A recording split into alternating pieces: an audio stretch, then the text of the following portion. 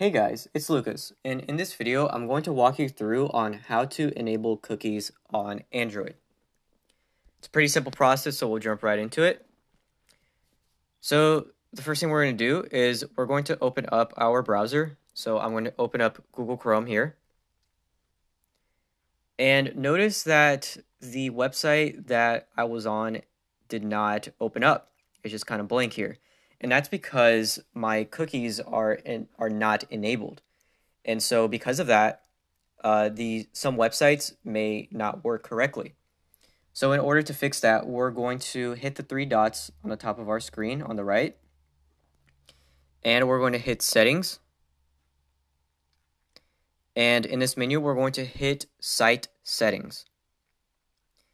And we're going to hit Cookies. So as you can see, it says that the option that is enabled right now says block all cookies, and it's not recommended. And we just saw that, the reason for that. And so we're going to hit the option to block third-party cookies in incognito mode. And that's okay because in incognito mode, we don't want the websites to track our data.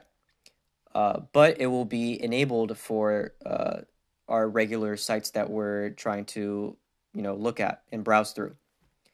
So now that that's on, we can go into the page that we were at before, and we can refresh the page, and it is now working good as new. Thank you for watching our video. Hope that it was helpful. If you have any questions, let us know in the comments. And as always, don't forget to like and subscribe.